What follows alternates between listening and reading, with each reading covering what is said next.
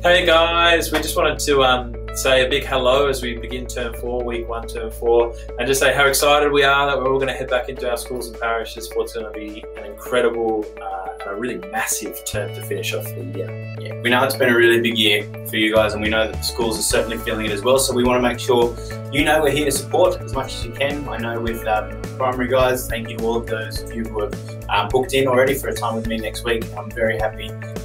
We will aim for those online, but I'm happy to come out to the schools if you would like a bit of an extra run through of what's happening in term 4.